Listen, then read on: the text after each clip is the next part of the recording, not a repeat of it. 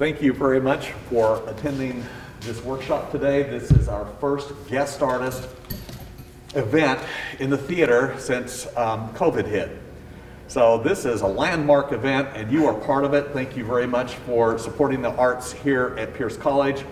And Danny Marshall is gifted in so many areas. He is a gifted teacher, a director, a set designer, an actor, and today he's coming in and focusing on storytelling. It's a workshop and he's going to share his craft with you, share some amazing stories. And I love Danny Marshall. The college loves Danny Marshall and we are so lucky to have him back in, and you will too. Let's give a round of applause for our guest artist for this quarter.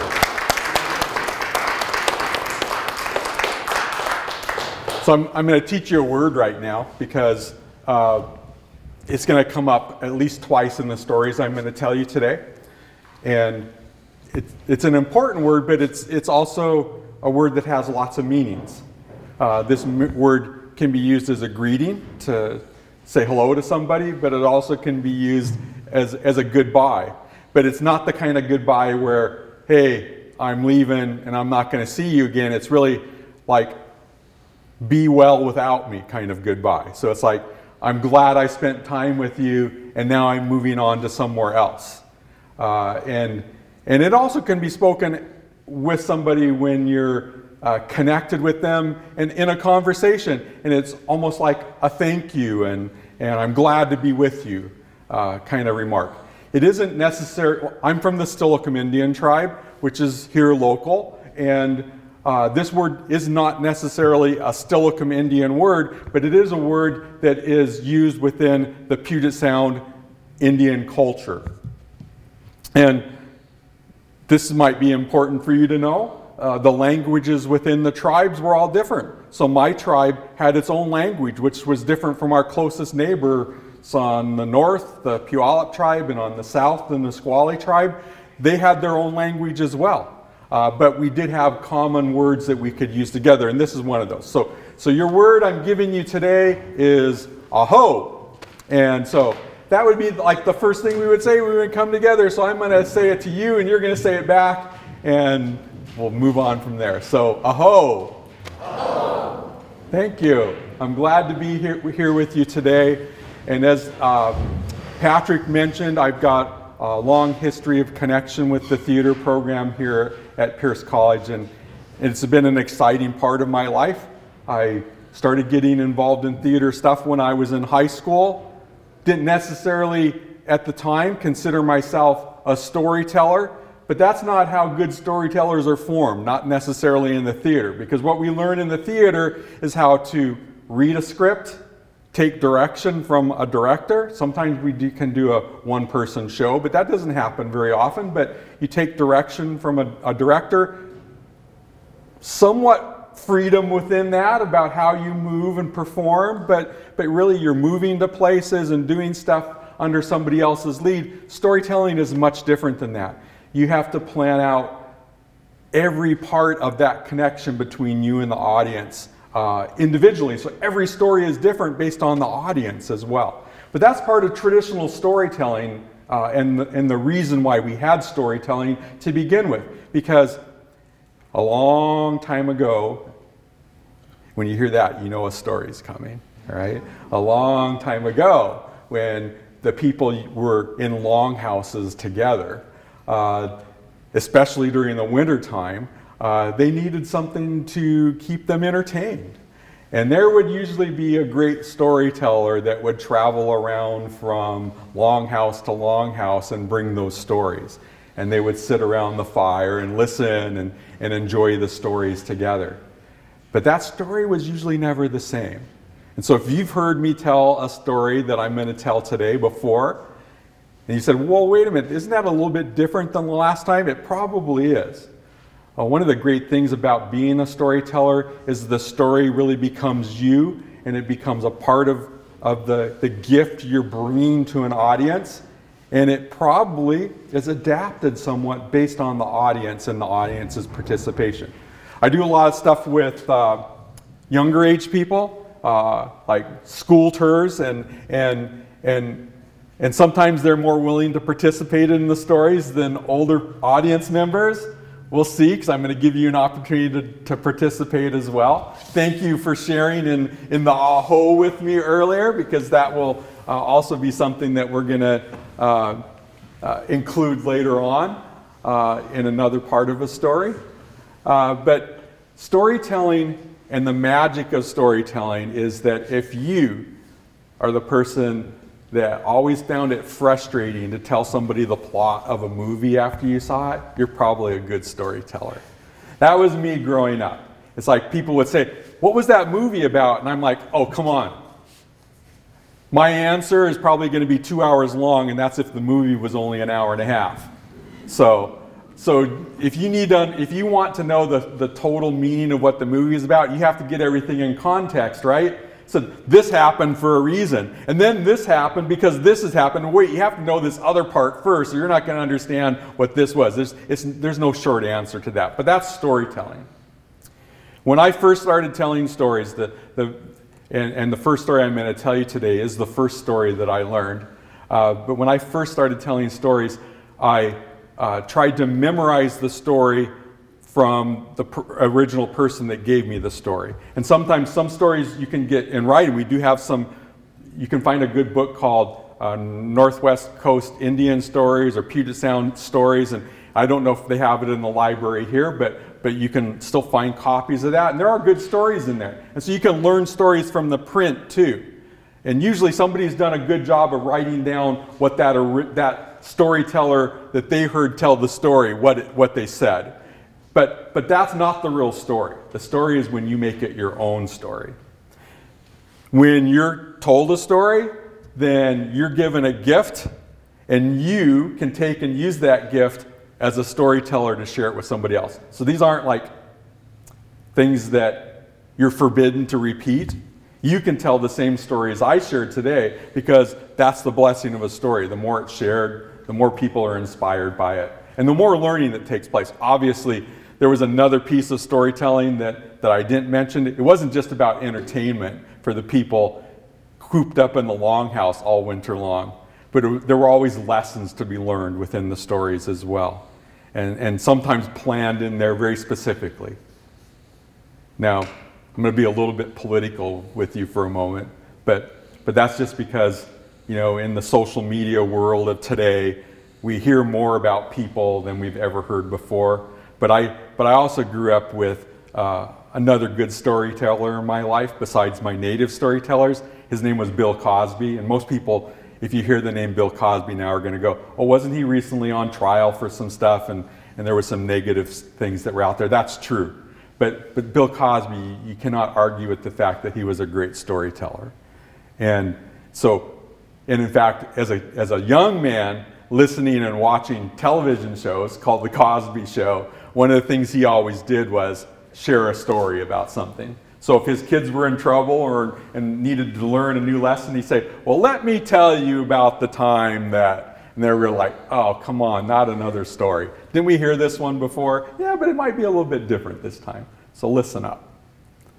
All right, so the very first story that I learned was a story performance from a man that was named Laughing Bear, and he was kind of a big old bear kind of guy. And he is really the one that inspired me to learn to make the story my own. I didn't learn that immediately. Like I said, I first tried to memorize what he had done and repeat it. And then later on, I realized there was much more freedom in making the story your own and sharing it with your own heart and spirit behind it. So this story is much different from when he first shared it, but it's still from the same roots. So, a long time ago.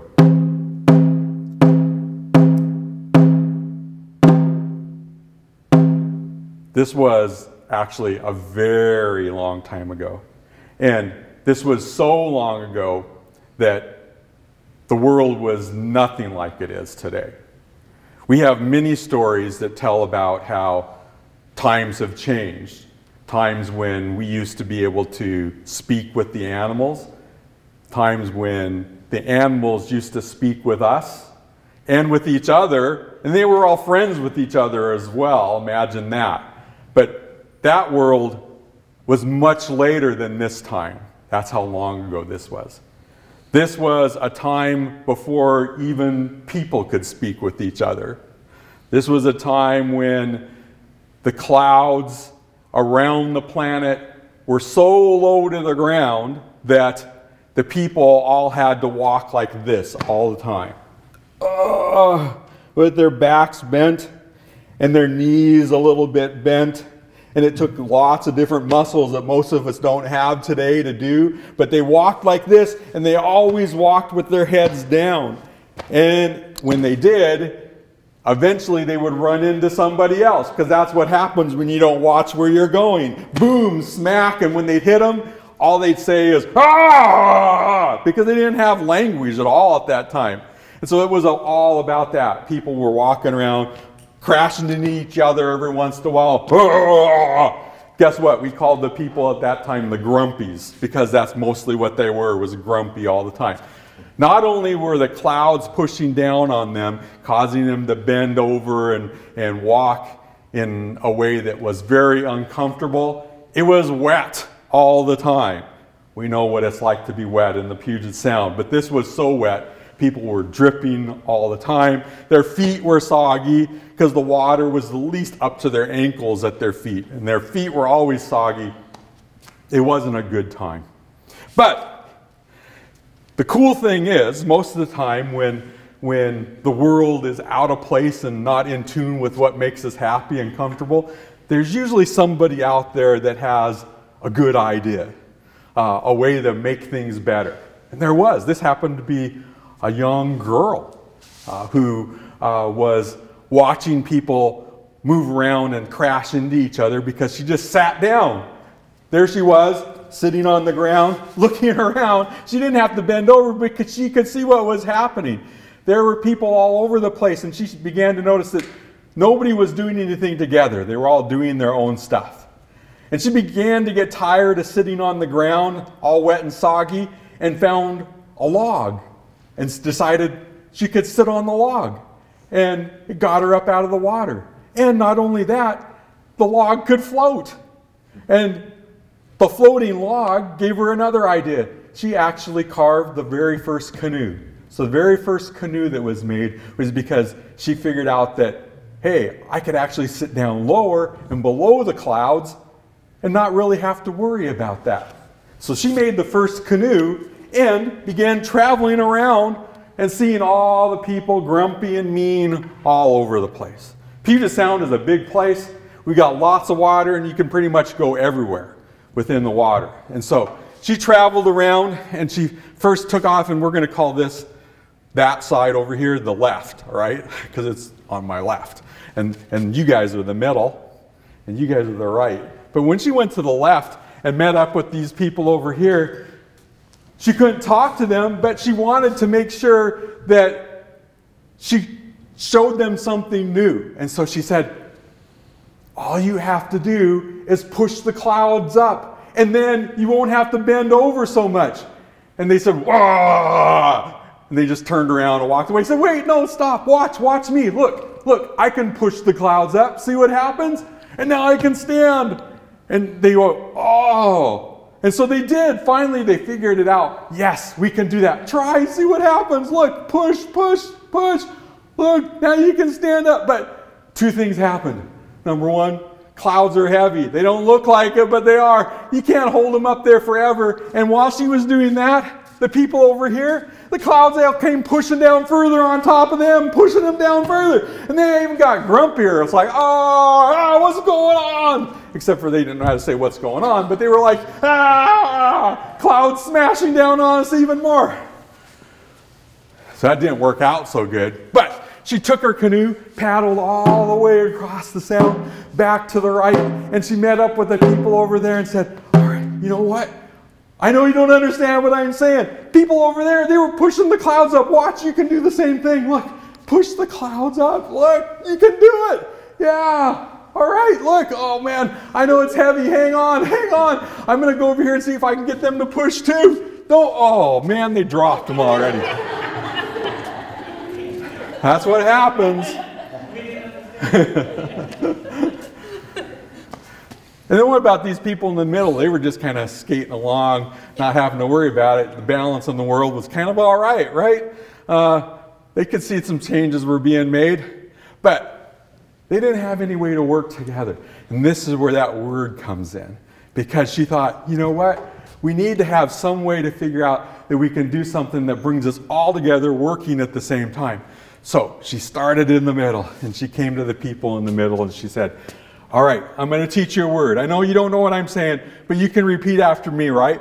First part of the word is awe. Can you say awe? Awe, right? Second part of the word is ho. Ho. So, aho. And you know what the magic of the word aho also does? It allows us to time our push and work together as a team. So when I say ah, everybody's getting ready to push. And when I say ho, everybody shoves as hard as they can. So try that and see what happens. See if we can all push together. You guys can't hear me yet, so don't pay any attention. So, ah, ho. Look at that. All right, good. So you're going to hear that again, and I might even get a team person to help. Will you tell them when it's time to push in the future and get them ready? All right, I'm going to go back over here. So you need to learn this new word too. Repeat after me, aho. Aho, all right? And when I say ah, you get ready to push, and when I say ho, you push all together. So ready?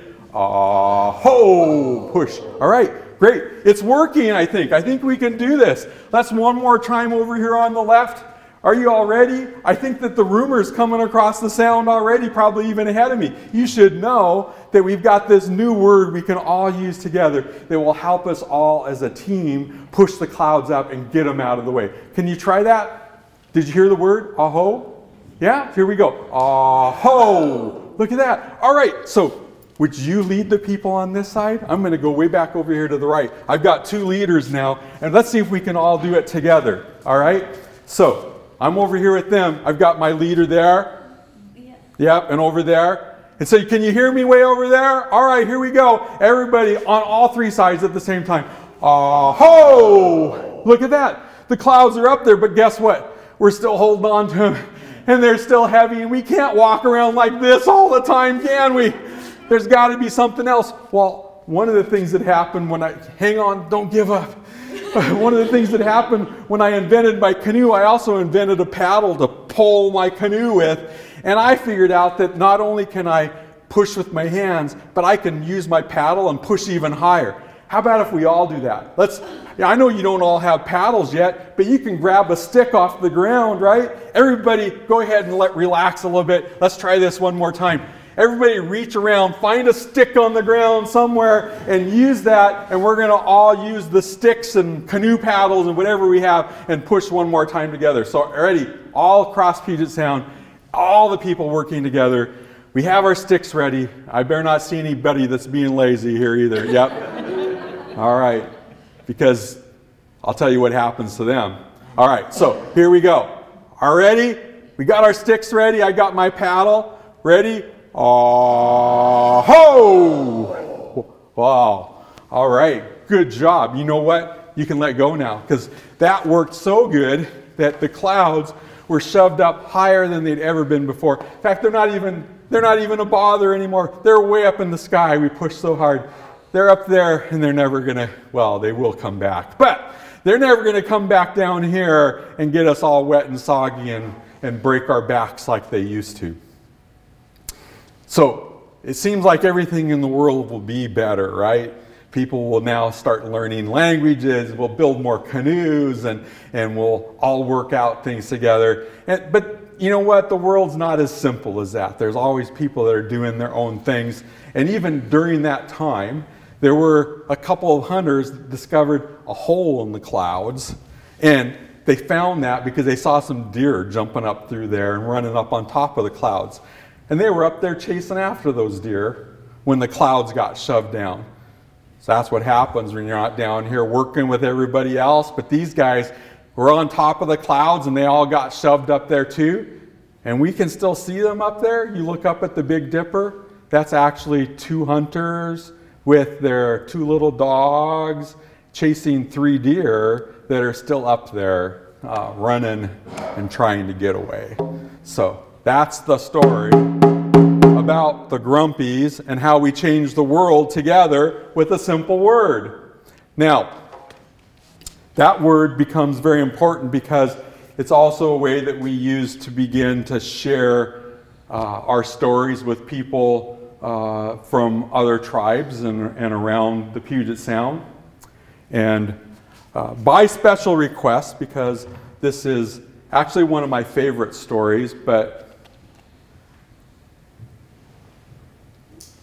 it's not my favorite, but it is a great story. I'm going to tell you a story about, guess what?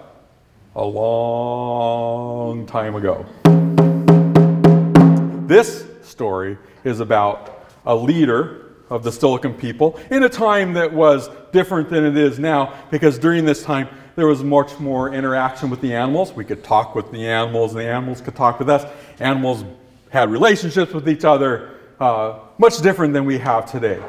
You might hear people say something like, you know, my spirit animal is Grandfather Elk. Grandfather Elk was recognized as somebody who had great wisdom and longevity and strength and power, and somebody you could go to and seek information from.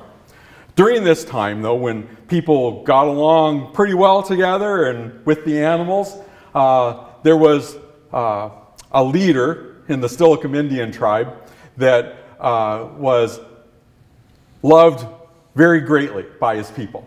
They loved him so much they would do anything for him. And he loved his people so much he would do anything for them. In fact, the true spirit of a great leader is what we call a servant leader.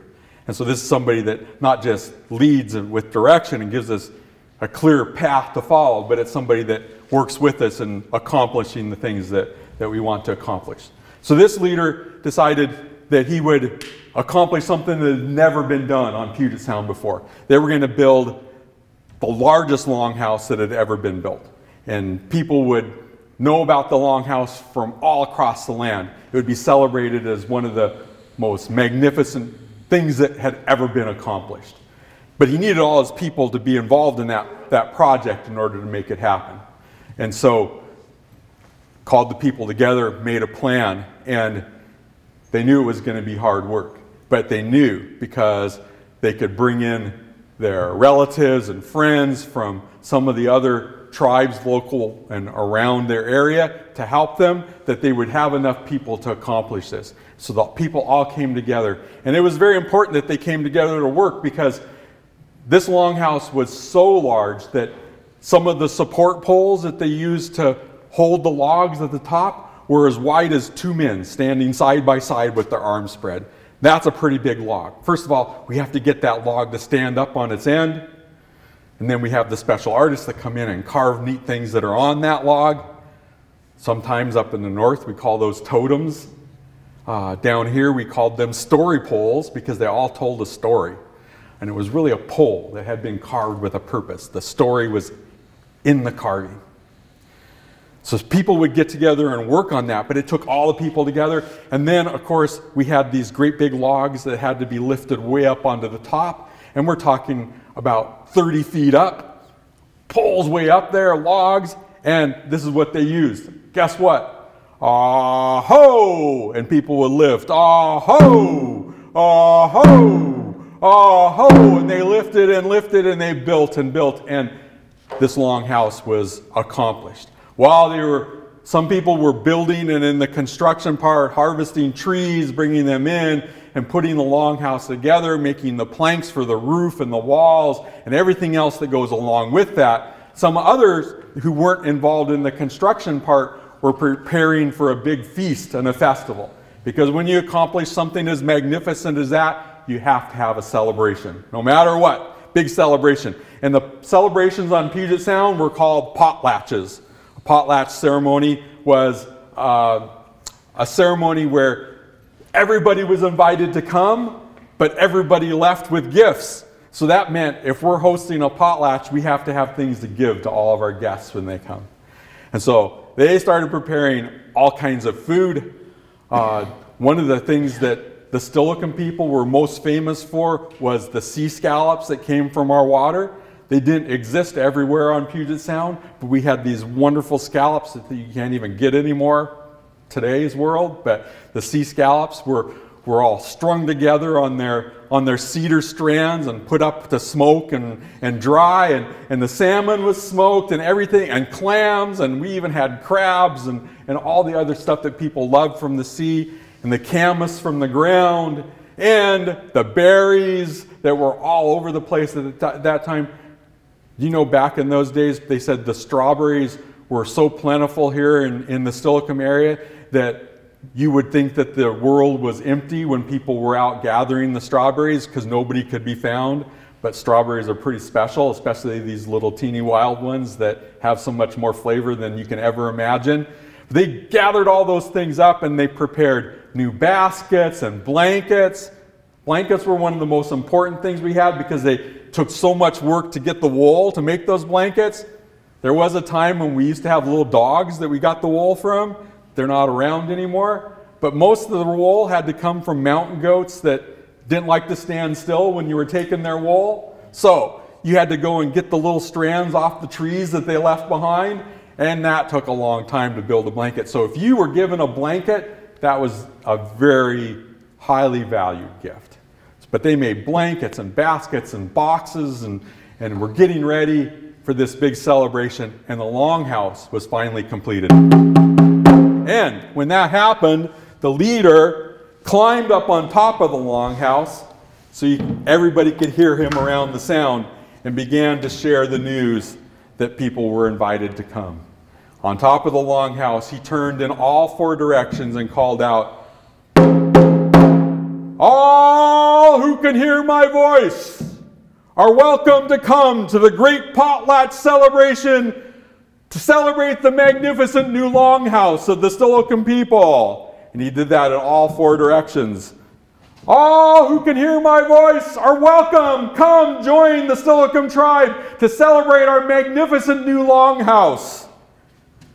Everybody, all people are welcome. Come join us for a celebration of potlatch in the new longhouse of the Steilacoom people." And finally, one more time, everybody who can hear me is welcome to come. Please join us, the Steilacoom tribe, in the magnificent new longhouse that we have built. And after he completed calling out, people began arriving day after day.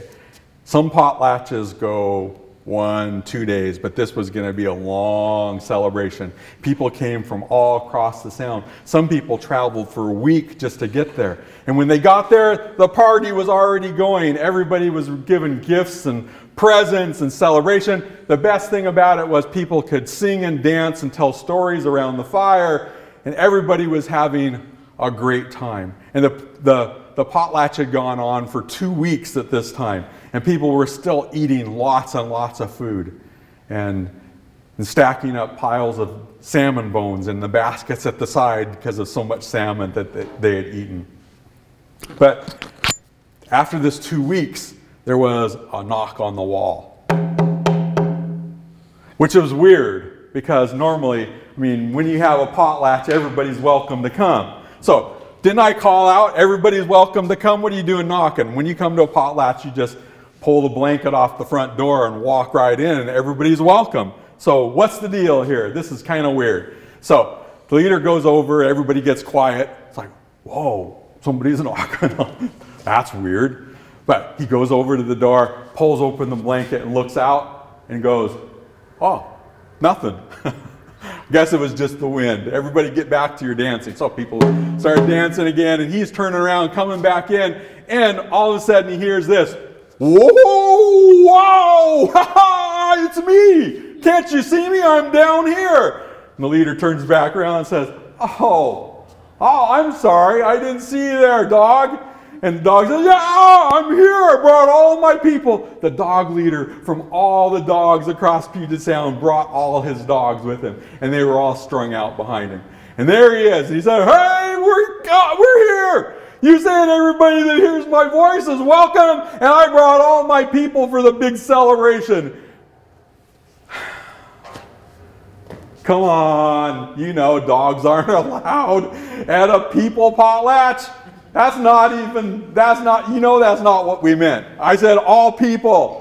We're people, we're the dog people. No, all regular people are welcome to come. Not the dogs, look, you're all muddy and dirty and it's like, you'll make a mess in here. Just get on, wait, hold on. I got these baskets of salmon bones. Here you go. Take these baskets of salmon bones. Go on out there in the forest and have your own celebration. But you can't come in here. So the dogs did. They took the baskets and they went off into the forest. And, well, you know, they enjoyed the salmon bones. That was good. But they were still grumbling and having their own little pity party out there too. One dog said, "Hey, what's the deal anyways? You know, didn't they say everybody could come? I don't know about this. This is not right. We should just go back in there and just charge on in, right?" No.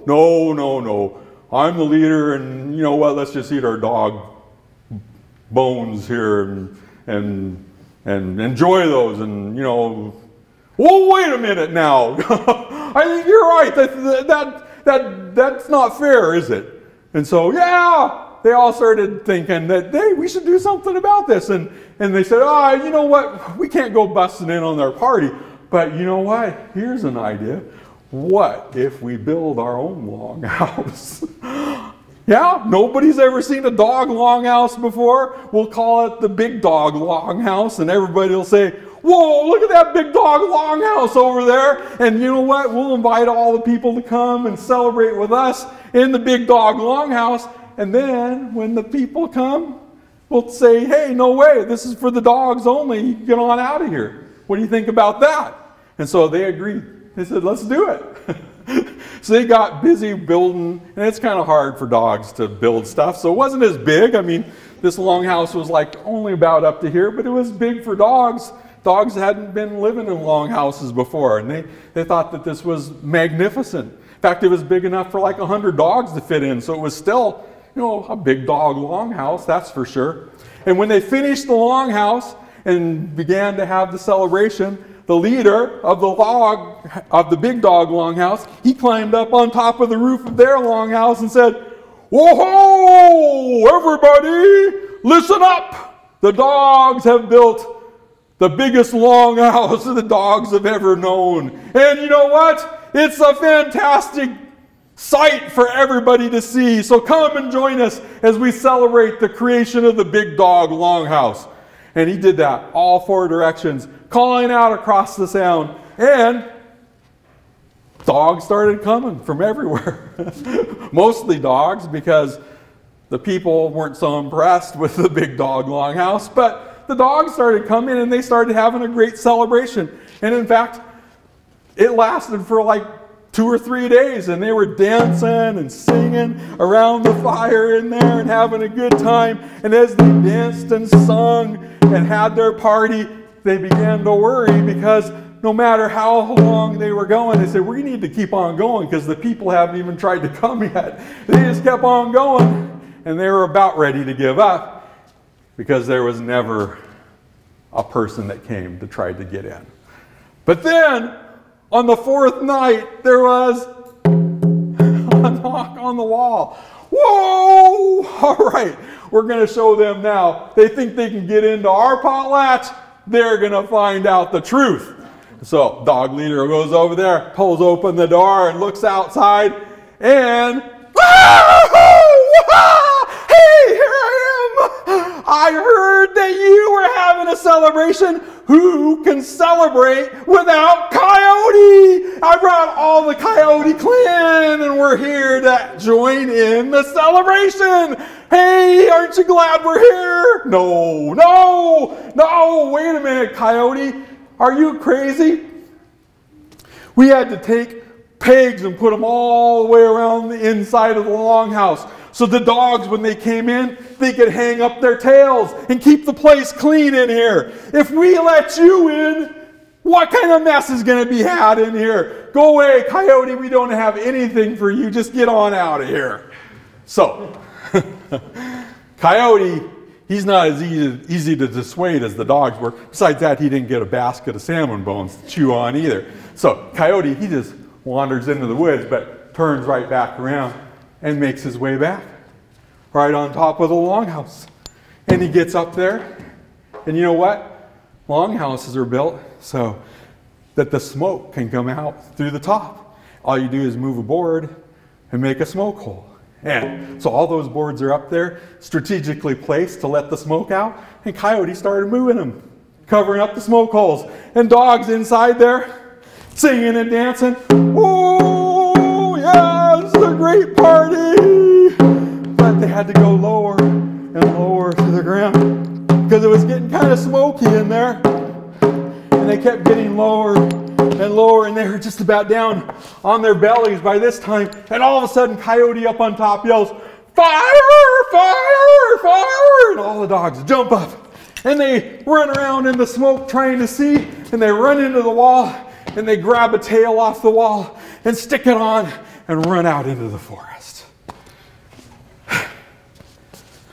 That's almost the end of that story, but today, if you ever see two dogs meet, even if it's not the first time, you'll notice they're always checking to see whose tail the other dog has.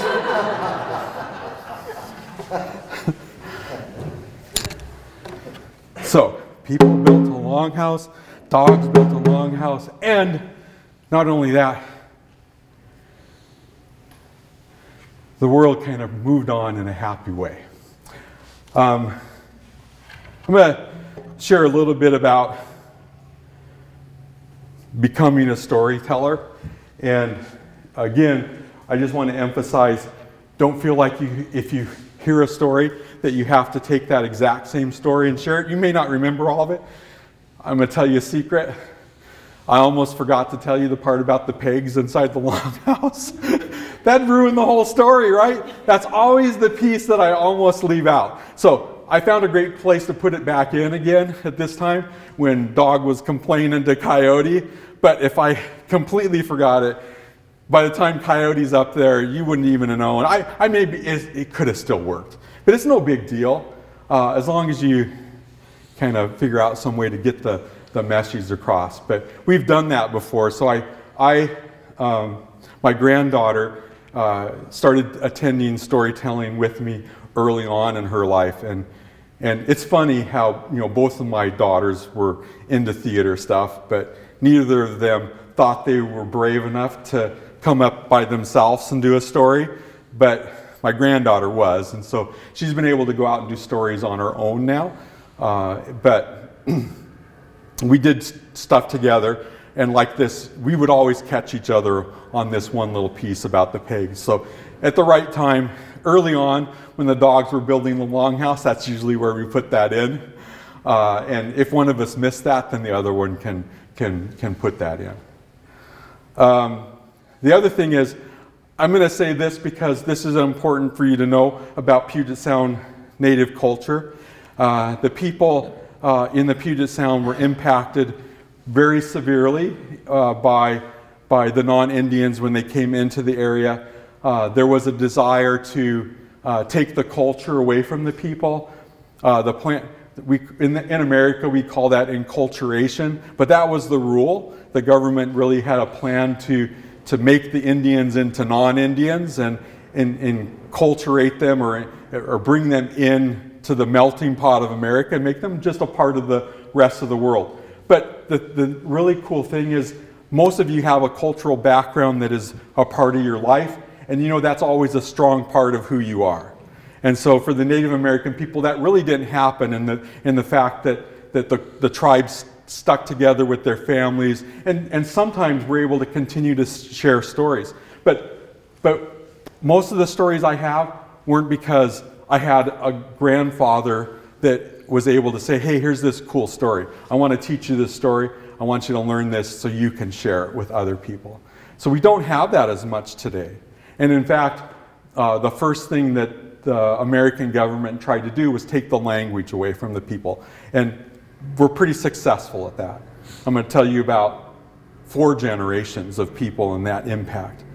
My grandmother had the language available to her in the house, and she would speak that in conversations with people. But when she entered school, they punished her for speaking her language, and in fact encouraged the other students to punish her, act out, and bully her if she was caught speaking her language. And so pretty quickly she learned not to do that. And so the biggest impact for that is, are you going to teach your children what you had to learn not to do? No. So next generation, my mother, she grew up in the generation of people that it's like, you're lucky if you heard or got to know that you're from the Steilacoom Indian tribe. My family were always strongly involved in the government of the tribe and tribal gatherings and stuff that we did together. So we knew that. That was a part of it. But that wasn't everybody. Not every family had that, because during that time, there were also kids that were kidnapped from their house and taken off to boarding schools. The best way to avoid that was to not identify yourself as a part of the Steilacoom tribe or one of the other tribes. If they didn't know, then they wouldn't take you away. So that happened as well. So mother's generation, she didn't get it. And not because she didn't want it, but she just learned that was not how the tribe functioned today. So my generation, that's the third one down, comes along, and I've got some colleagues that have been working on language stuff, and it's been a very important thing to bring some of that back. What I try to do is incorporate specific words like aho, and usually when I talk about Puget Sound, I'll call it the Wolds, so that's another word that we have. So I'll try to put that in there. There are words that I can use and incorporate in, but I don't have the language, the part where I can have a conversation. I don't have a song I can sing you that's in my language either. Although I haven't tried to do that, it's just because I'm okay singing as dog, and there's another story I tell where there's an evil ogre and he sings, and it's supposed to be so terrible that you think somebody's dying out there in the forest and you go check on them. So that's okay, I can be him. I don't have to worry so much about how I sound because of that. Although I think I sound good. My wife would not say the same though, but all right. So I try to incorporate those words in there. So here's my two favorite ones. And I'm going to tell you because it's really been the inspiration for me in putting together some news stories of my own. What do you think of a couple of guys named Scudzo and Squudzel? Scudzo and Squudzel. How about the adventures of Scudzo and Squudzel? Doesn't that sound like it would be better than Bart Simpson, I think. But yeah, there's so much potential in that. Scudzo is squirrel. Squudzel, and you would think it's the different because of the Q in there, but Squudzel is chipmunk. So this is squirrel and chipmunk, Scudzo and Squudzel. So there's a great story that I learned that was about Scudzo and Squudzel's war with the insect king. I'm not going to tell you that story right now. Maybe if we have some more time after questions and answers, I'll throw a piece of that in for you. That's not my favorite story, though. And I'll tell you why. This other story, and I'm going to give you a little piece of it now, is my favorite. Because there's not much that was written down about the true history of the people here. Some little we were able to capture and pass down. But I'll tell you, even my grandmother's brothers who were still alive as I was growing up, if I talked to them about cultural things, remember that's the generation that was beaten for speaking their language. They would share some things with me, but it was more like, hey, here's this swear word you can use to say against somebody if you want to. Here's a way to say a nasty name on somebody without them knowing what you're saying. That was what they were into. But these are guys that were teenagers that grew up when the government came and shot cannons over our family house and made them move to give up the land that they had. So that was where they were at. But they're also the guys that taught me that you can't take the head off the smelt or the bones and tail off before you eat it. It's like the first time I sat down to eat, maybe that sounds normal to most of you, but most of the time we take the skin off and the tails and the heads, and we don't eat those. But but they scolded me the first time I picked one up and tried to eat it like the non-Indian would. And I had to learn to eat it with the skin and the tail and the head. So that was life growing up. Sometimes when you meet people, you have to understand that they're still learning something about their culture as well. I wasn't given most of this stuff. I had to go out and find out on my own as well. But I think that's changing now. 4th generation, my granddaughter. Actually, that's the 5th generation. My daughter's kind of skipped in there a little bit. But they got the chance to do that too. And they saw the stories. They just didn't want to pick up on doing that. But they're, now at least they have somebody that can say, hey, here's something that you can do. And she's inspired by that. So it's great. And she'll probably make some new stories as well. I want to write a comic book at least of the adventures of Scuzzo and Squuzzle. Maybe a cartoon movie would be nice out there. These guys are not as mischievous as we saw with Coyote, who's a troublemaker around Puget Sound and always does that wherever he goes. You don't want Coyote at your party for sure. I don't know. In fact, I don't know what Coyote did after he covered up the smoke holes and went down. I'm sure he went in there and just sat down and had a party all by himself.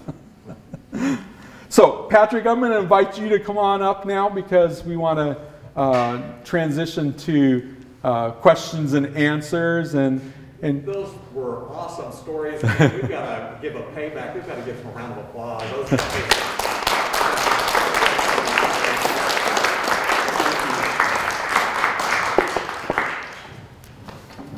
So, you've learned these stories on your own, some of these stories on your own, and I'm just curious, the stories that were in, Danny put together this wonderful, he wrote this great play that was produced here at the college, and it was called Stone Soup. Where did you find those stories? How did you learn those stories and put them together and turn them into a play? So 2 of the stories that you guys got to hear today actually were in the Stone Soup play. So we put together a play that 2012. Yeah. I think it was 2012.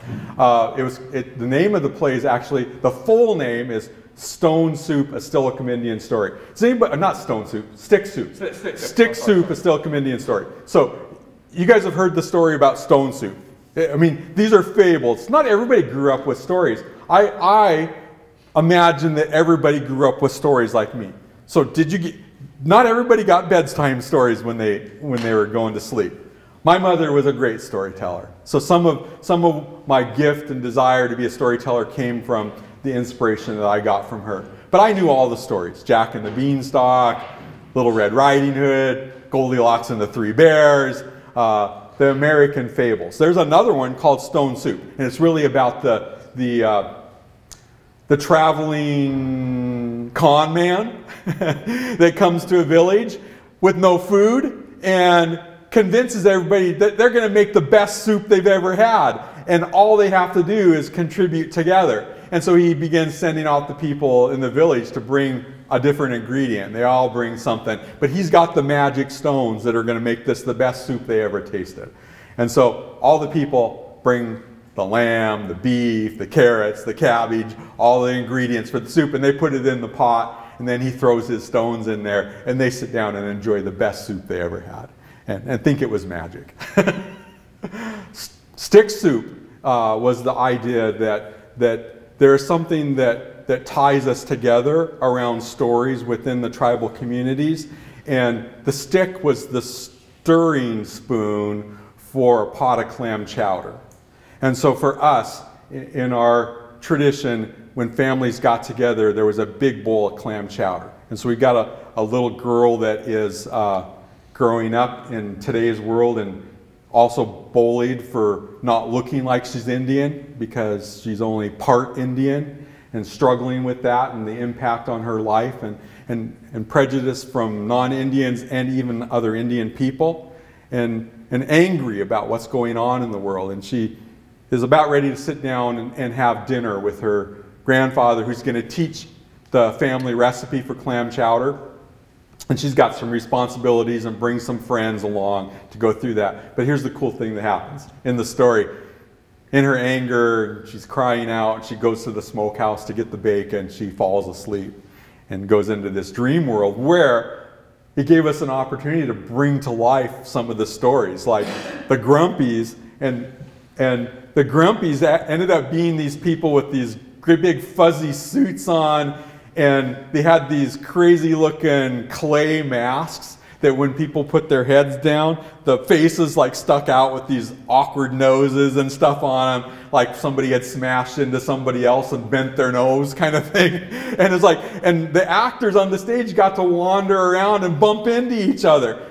It brought those stories together and life to it that we hadn't seen before. And really the premise for that was I was looking for a place that I could take new storytellers that have learned to tell a story, give them a place to perform, and had really tried to put some kind of performance together. It was much like just a storytelling session, but we ended up writing this play. And so that and the Longhouse story was in there as well, and you had the people that played all the different parts, and there's a couple other stories that are in there too. But so some of those were ones that I had to spend a lot of time recreating. I didn't tell you that the first time I heard the Longhouse story, that was from a lady by the name of Harvest Moon, and she's a Quinault tribal person.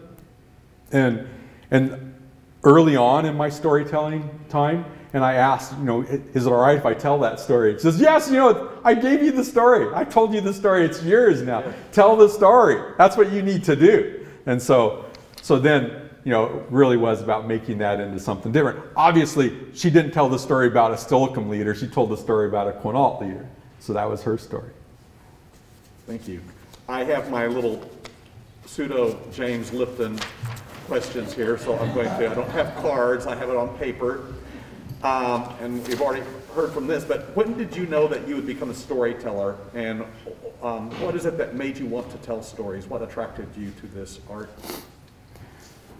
So, like I said, I've always been involved in theater stuff, and I haven't always been, comfortable being in front of an audience. But initially, it's much easier to learn somebody else's lines, memorize those, and perform those as an actor, because then it's not you, right?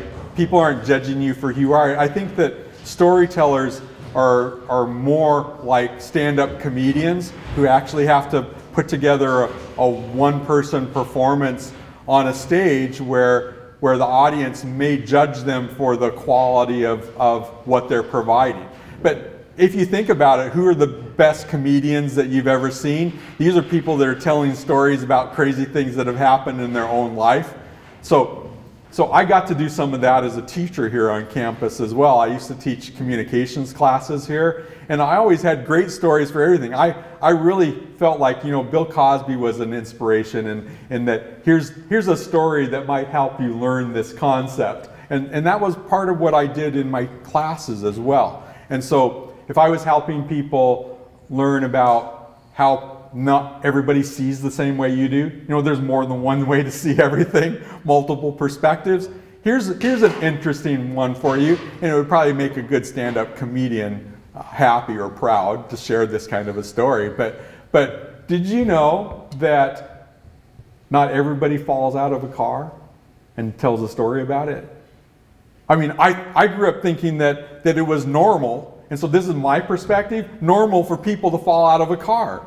Haven't you all had a falling out of a car experience?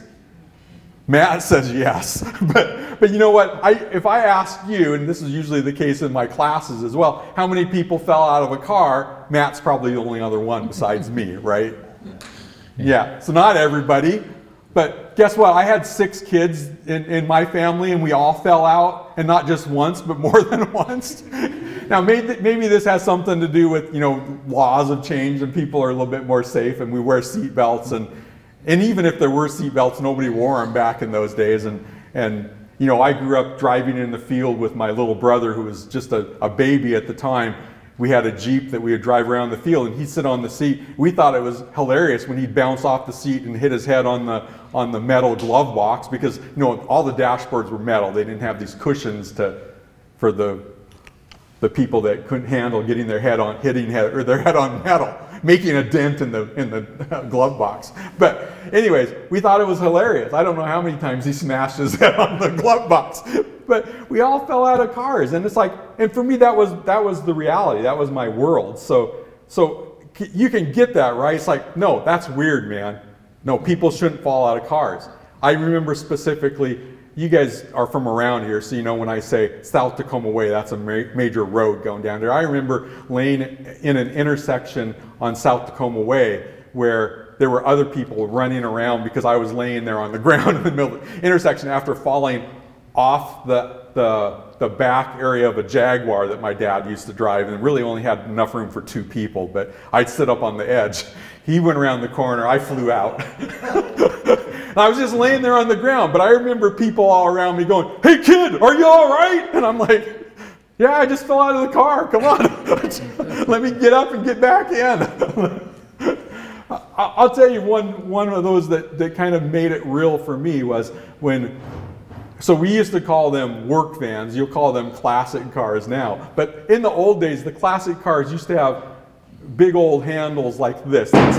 They'd stick up like this on the side of the car, and you'd grab a hold of that and pull that back to open the door. That's the way you exited the car. Well, sometimes that makes sense. It makes it easy when you're sitting there in the seat to grab that and pull it back and the door goes open. Well, we had the work van that had that kind of a door on it.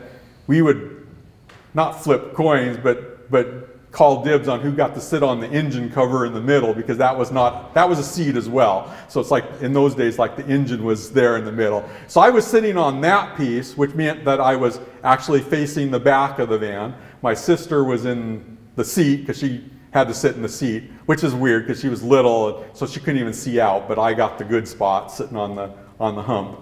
And she was sitting down there, but when you sit down there, it's like she had her hand on the door handle, right? So she's sitting down there, the hand on the door handle, and we go around the corner, and I remember watching her because I'm sitting there like this, and I watch her, and she goes like, we go around the corner, that means car's accelerating, pull back, she pulls back on the handle, and it's like she's hanging on the door, and she's just like, the door opens, and she goes flying out, and she's just hanging there, and then she drops off, and my dad's driving down the road, and I say, "Hey Dad, there goes Kathy."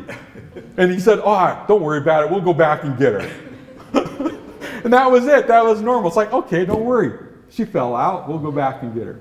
So stories, I think, have a good way of helping people understand context. So I've always wanted to use those to help people get it. Even when I shared about, a movie, I was frustrated. Don't ask me to tell you about that movie. I don't want to try and invest 2 hours of my time.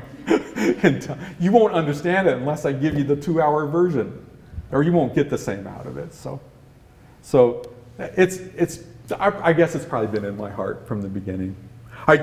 There's not classes. We don't have any classes here on storytelling. I never got to attend a class. We did a workshop, which I attended at Seattle Center because Seattle Center sponsored something called Using Traditional Legends for Classroom Education. And so I attended that with 2 other Native people who I grew up with since that time. And one was she's a lady that teaches language classes at the Makah tribe up in Nia Bay, which is a long ways from here if you don't know where it's at. And Roger Fernandez, who now tells stories with me out here in the world as well. Patrick and I think we'll see. Roger, if you see this, we're coming after you. So, yeah. But the 3 of us were there, and at least got the concept of what it was to tell stories. I was still afraid at the time. It's like, okay, here's my story, and it's like I had it all written out. And I still couldn't give up the paper. It's like, no, I might get something wrong. So at the end of the class that we did, we all got to perform a story with a puppet, because we created puppets to go with these stories as well. And we were supposed to tell our story. And I had my puppet and I was doing my story, but I had my script too. And I read it. And they said, "That was a great story, Danny, but you need to get rid of the paper. Do it without it." I'm like, "But I might get something wrong." Before I go to my next question, I want to ask you, do you have any questions for Danny? Anyone in the audience have a question? Over here? Hi. I work over in student success. I'm basically an advisor. So I worked on a oral history project when I was attending UW-T, and I just wanted to know, does Steilacoom Tribe have like an oral history, like archives, things like that? Because I feel like storytelling really ties in with that as well. So that's a good question, and I think there's very little of that around. In fact, we don't have much of it, although I was privileged to work on a grant project that allowed me to go around and do some recordings, and I didn't get many traditional stories, but I did go around and meet with elders all around Washington State, and had my cassette recorder with me, and still have those. And I think we transcribed many of those as well, but that was like back in 1981, and so it was a long time ago, and I know most of those people aren't even alive anymore, so it's kind of neat to have that stuff. But there's not many opportunities that we've had to actually do kind of that kind of project, so people have to focus on what's going on in the world around them right now. For the Steilacoom Tribe, being a tribe that was promised a reservation in our treaty but never given one, but the promise is still there, right? Even Stevens, when he negotiated the end of the Indian Wars, he said, "Oh, don't worry about it. We're still going to give you land, Steilacoom Tribe. It's coming. Don't worry. Don't worry. We're going to give you land in your own area." But that happened in 1854. Actually 1856, when they did the Fox Island Treaty Council after the war, and we're a lot of years past that. Still coming, still coming. We bought our own place, Steilacoom Tribal Cultural Center, downtown Steilacoom. That was because the elders said, "Hey, it's neat to show up in a classroom and tell students stories, but what if we had our own place to do that, so people could come and visit us?" So that's there. COVID cut down our volunteers as well. We're open on Saturdays. Should be open every Saturday, but I'm having a hard time getting somebody to be there every Saturday. So Saturday 10 to 4. Check us out on Facebook. You'll find out if we're open. Fred. Yeah, we know, or we see so much with the totem poles. They're called all kinds of names, from story poles to a variety of different. What's the true meaning? What comes around that totem pole for the tribe? I think it's different for each tribe. Right. So those are great stories.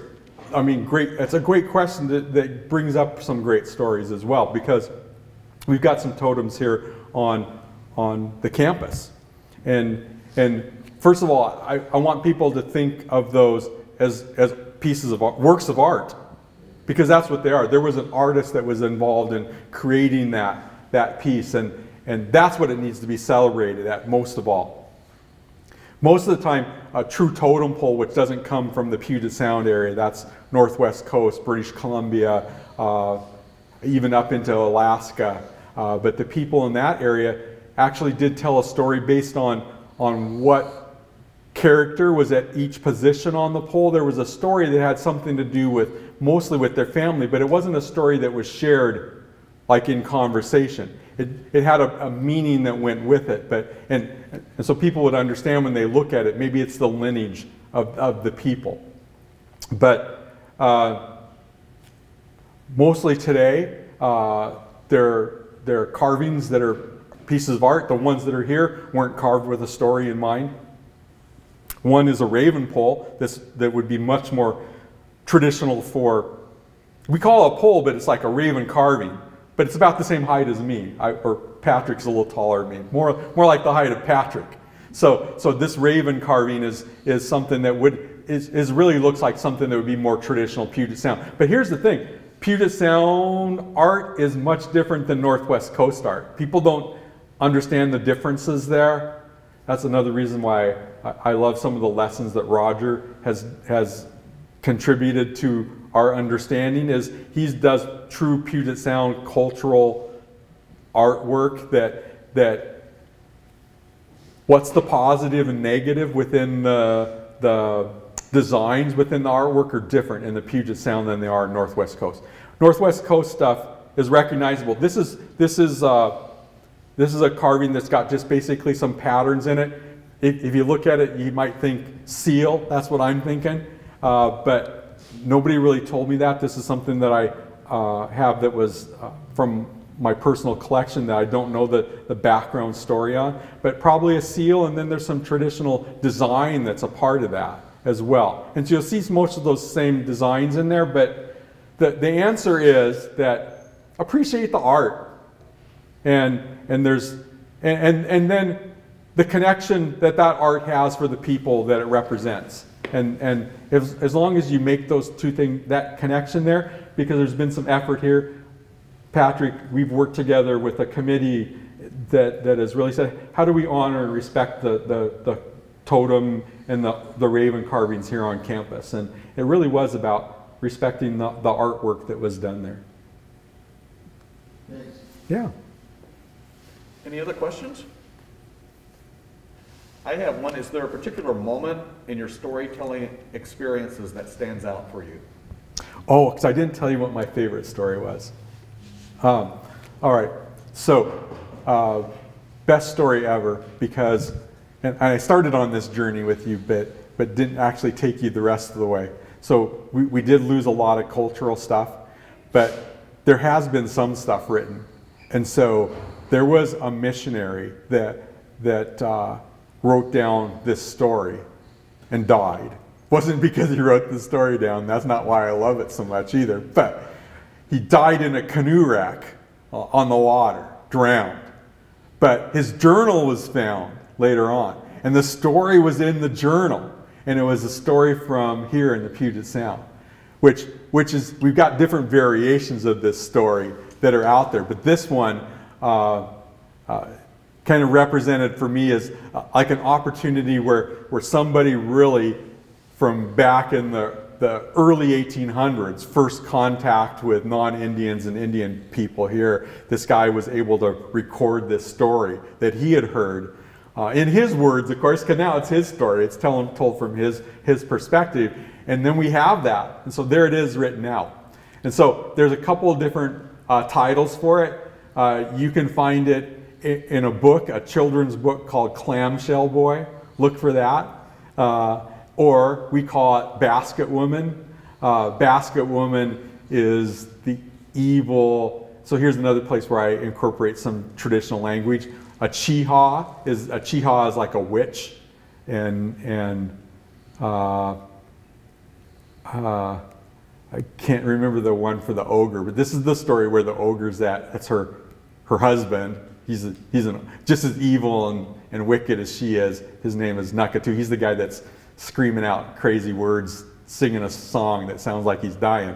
But anyways, the story is really about a mother who loses her child to the evil Basket Woman, because Basket Woman is this crazy, long, scraggly hair, kind of looking like Medusa, evil witch that's a very tall giant that lives in the forest, and if you're not good, she's gonna capture you and pick you up and stuff her in her basket and take you home, and she eats the kids for dinner. So it's like, you don't want that to happen. So Basket Woman, don't want to mess with her. But anyways, her daughter gets taken by Basket Woman, not her fault, because of some other kids were doing some stuff. She loses her. So she's crying out every morning. And traditional stuff within the story, you're not supposed to say the person's name after they die, and that's not a custom that's really practiced today, but she's got a new son. Well, not yet, but anyways. Here's the crazy thing about this story. So a magic boy is born out of her tears. That's Clamshell Boy. He's birthed basically from her tears in the magic and the sand that comes from that, and saves the world and rescues his daughter later on. So I'm telling you the end of there's the spoiler for you. It's a good ending, except for that's not the end of it. Now here's why it's a hard story for me. I love this story so much. It's my 2-hour story. It's like, I can't tell you that story. I just told you parts of it, but it's almost like not doing the story the value it needs to. But I wanted to be able to share that story, and I've done that a couple times. Audiences, You know why you only have 50-minute classes? Because you can't pay attention for longer than 45 minutes. We've already gone over 45 minutes now. That's the attention span of people. So it's hard. You got to take a break in the middle of that story. That story, I've done it. Patrick, I shared this before. I got to go to Puerto Rico as a part of an event by the university there where they invited people from all over North, Central, and South America, indigenous people. So it was the first gathering of the cultures of the Americas, they called it. And the main premise was we were all doing performances based on things from our culture. Mine was storytelling, so I was there to be a storyteller. And I told that there. But here's the crazy thing. I love that story so much, and I'm telling it to middle school students from all over the island on this great big giant stage. The stage that we're performing on is the same stage that they do the Miss Universe pageant on. It's like I've got thousands of seats out there. Anyways, it's full, and so we're there for a couple weeks doing this, and I end up with a fan base of little kids that are screaming and chasing after me saying, "Pica Niño, Pica Niño." And I'm like, does anybody know Spanish? Somebody? Yes? What is Pica Niño? It's like, niño means Child. child, and picar up is like, like, yeah, take the child, like, chase it, just take it. Like, So somehow they can, that's the name they gave to the little clamshell boy who grew up and became the hero in there. But they're chasing me forever. So we're at one point out there in the island where we're actually camping out there for the night. And they all want me to come and tell them bedtime stories in their tent. And so it's not the same story because you can't tell a 2-hour story for bedtime story. They wanted to hear that story again. But yeah, when I saw that was like, you know what? That needs to be shared. People need to hear that story. Because it is real. That's as real as history can get because nobody messed with that. Here's a journal from a missionary that was discovered after he died, and so you've got that written record, and that doesn't happen very much. Because people didn't come here to record the history of the Puget Sound culture. They came here to live and take the land. Is that the story that was published in the book, or Clamshell Boy? Yes, that's the story that was published in Clamshell Boy. In the kids format. So it's good. It's got lots of pictures in it if you want it. And I don't think it's the 2-hour version. So what do you think the biggest challenge is for today's storytellers? I think that you need a mentor. So the biggest challenge is to find somebody that can help you get through that stage of how do you make the story your own and give yourself the freedom to tell a story. Even my granddaughter did that. And I know there's some of that comes with age, but she was like, no, I don't want to tell that story because I might get it wrong. I said, no, it's not. You're not going to get it wrong. You have to remember that, how many times have we changed a piece in the story because we made it better based on the audience or did something different? I said, that's the new story, or at least it was the story for that moment. And so it took her a while to get that point. And I don't know what it was for me. I think it was because I had a contract with a local government agency, and I didn't remember which one it was, but they wanted me to do something during the moon, the changing, some kind of a solstice celebration or something they were doing outside at night. And anyways, I had these stories that were kind of moon related that I didn't know. It was a new time for me to tell this story, but I had it all written out on cards. But here I was out there in the middle of the night. Now all of a sudden I'm realizing I really can't do this story justice trying to read this little card out there at nighttime and tell the story to people. So that's that. And the other challenge I will say is this. I'm pretty protective I don't mind people leaving now. Right? So that doesn't bother me because I know that there are schedules. But I've been asked to do stories at like fairs, and it's like, you can't do that. A story has got a beginning, a middle, and an end, likely. And it's like, and you're talking about people that are wandering around out there and find you on a stage, and they're listening to a part of the story. That just doesn't work. But I did that once, and I'm like, stories need to be scheduled, a scheduled event. I've had people ask me to come and tell stories at camp things and stuff before, and I'm like, that's fine as long as people are sitting down and serious about listening. I don't want people running around playing tag and throwing marshmallows at each other while I'm trying to tell a story. So there's that piece of it, which maybe makes me a little bit more, it makes my own challenge a little bit more there. And I don't know, maybe it's because in today the world, the attention span of the world is a little bit different. Yeah. My youngest granddaughter spends way too much time watching YouTube stuff. I don't know. So I heard what you were saying about your daughter, or your granddaughter. How old is your granddaughter? 18, or the youngest one is only 7. She's the YouTube addict.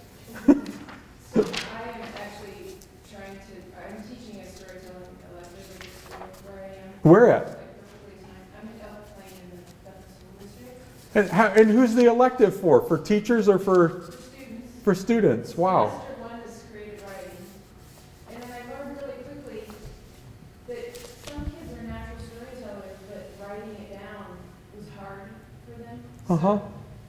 Also, spring students are way different children than fall students, so trying to get them to write at this time of the year is much harder. So I was like, let's just try to do storytelling. So I've taken copious notes on what you said here. I'm building the class as I go. What I've noticed is that, so I asked them, what kind of stories do you already tell? And they don't know that they're already storytellers. Right. They don't know that when they sit at the dining room table and talk about their day, they're telling stories, you know, even when they gossip with their friends, they're telling stories. So anyway, I'm just wondering if through working with your granddaughter, I mean, if there's just some advice, I'm also going to ask you if you could come and visit, but I'll do that later. If there's advice that you've given to young kids, middle school, Mm-hmm. to So- kind of get them over that I'm afraid I'm going to Yeah. get So it wrong. the 7-year-old has been brave enough to step up on the stage with us one time, but once she got up there, she was, and I'm not sure where this comes from exactly yet, so I don't have all the answers, but her fear definitely had something to do with maybe she's not going to say the right thing, and so she was kind of on the stage with me and her sister at the same time. So we found a way, so we tell another story about Blackberry. So Blackberry used to be a tree, and the story about how Blackberry became the way he is today, but the animals overcoming the evilness that Blackberry became as he was an evil tree.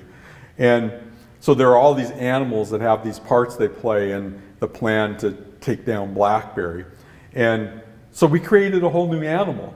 And so she all of a sudden had this kind of stage fright fear up there, and there's this place where Rabbit is doing some stuff, but she became Mouse, and we never had Mouse in the story before. But Rabbit's responsibility is to go up and kind of eat away at the roots of the blackberry tree, and mice are good at that too. So she was quite happy to become this mouse that had nothing to say, but was going around and eating the roots of blackberry. And that was her first experience. She's probably getting closer to do that more. So you're right, some are more natural. Her older sister, who's 18 now, was 7 when she first started telling stories, and was able to just jump right in there and make stuff up. So not everybody can get that. I would think that the younger one I'm talking about now is closer to that now, because she's always doing that online. She's telling stories all the time. And this YouTube stuff is what's made her more of a storyteller than anything else, but there's not an audience the same.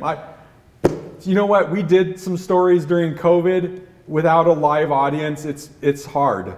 It's definitely hard. But for her, I think she would rather do it on a camera than with an audience. Maybe that's it. Camera. Put them on camera. So let them see themselves be successful telling a story on camera first, and then. Christine, it's nice to meet you. Nice to meet you too. Thanks for your email. So I have one more question. How has storytelling changed you?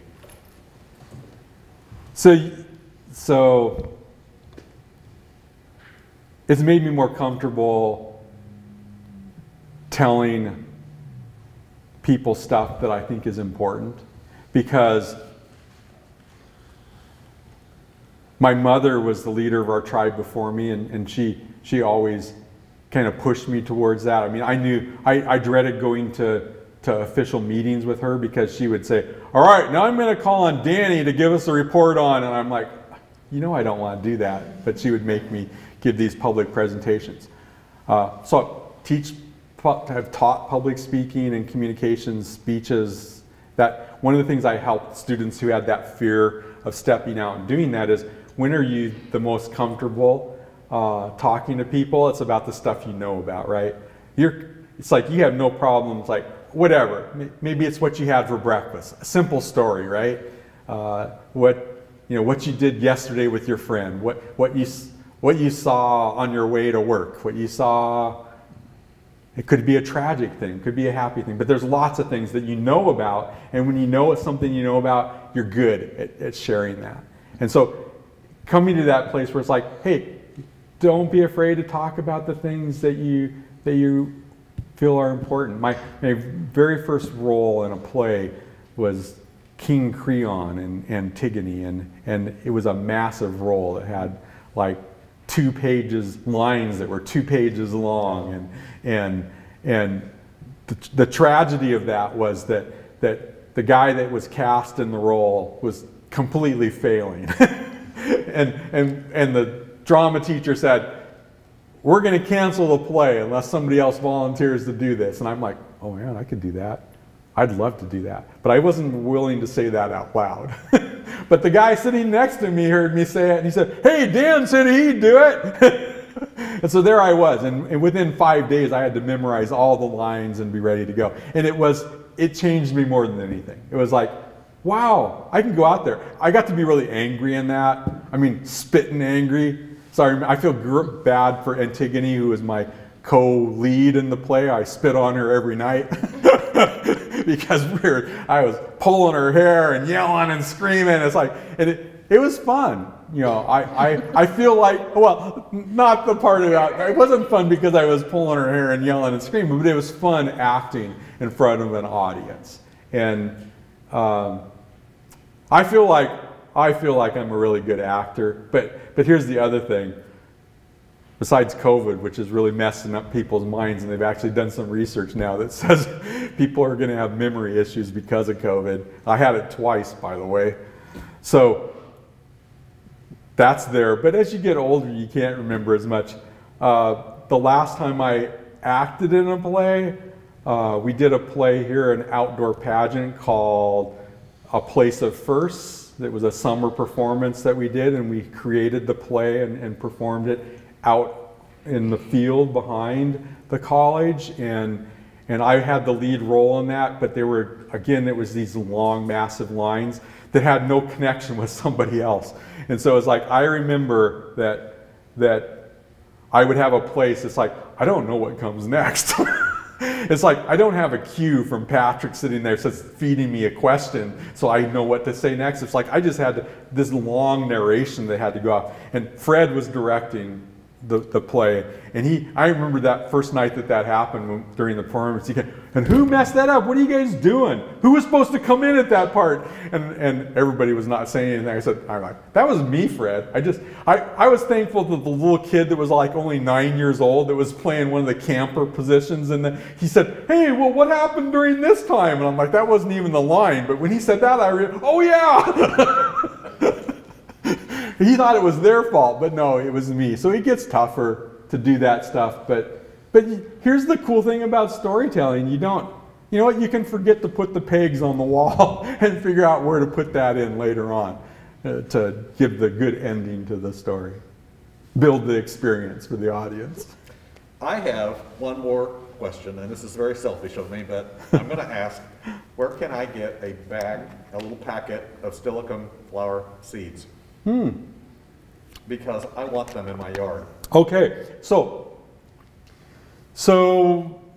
usually the first question we get when we're asked about the culture of the Steilacoom tribe, people want to know what does Steilacoom mean, where does the name come from? That's always a big thing. Steilacoom is a word in and of itself, and it has a meaning. It means people, obviously enough.